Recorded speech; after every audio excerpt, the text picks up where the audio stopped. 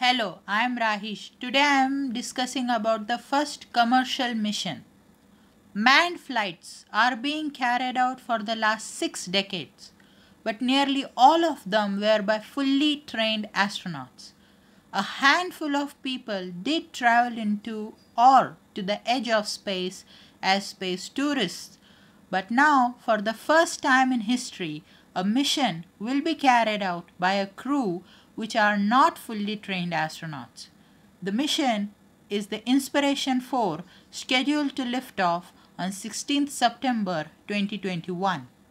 Inspiration 4 is financed by an American billionaire, Jared Isaacman, who is also an aerobatic pilot. He also has set a world record to circle the globe in the shortest time on board a Cessna Citation CJ2 by taking stops in India and Japan. He will be on the mission alongside Haley Arseniev, Cian Proctor, and Christopher Szymborski. The mission will be conducted on board the Crew Dragon Resilience spacecraft, which will be launched on board the Falcon 9, both of which are operated by the Space Exploration Technologies Corporation, or SpaceX.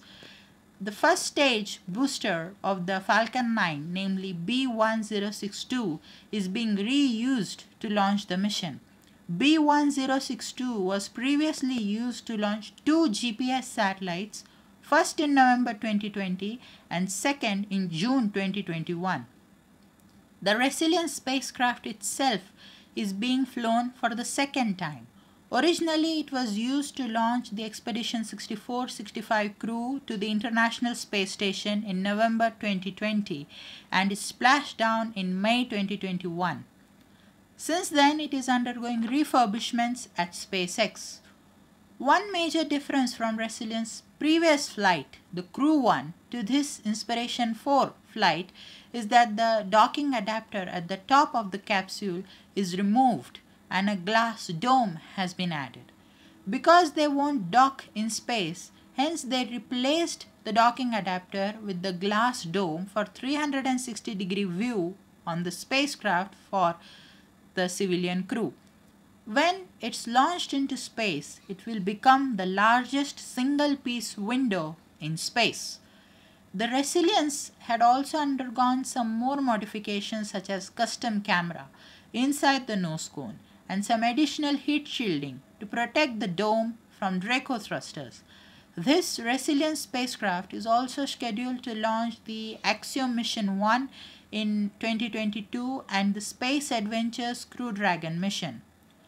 When it will be launched into space, the record for the highest number of people in low Earth orbit will be broken, with 14 people in LEO as against the current record of 13 in LEO set in 2009. After spending 3 days in space, the crew will land in the Atlantic Ocean. This is the beginning of more frequent orbital space tourism than today.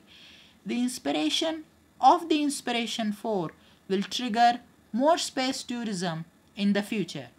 Thanks for watching my video.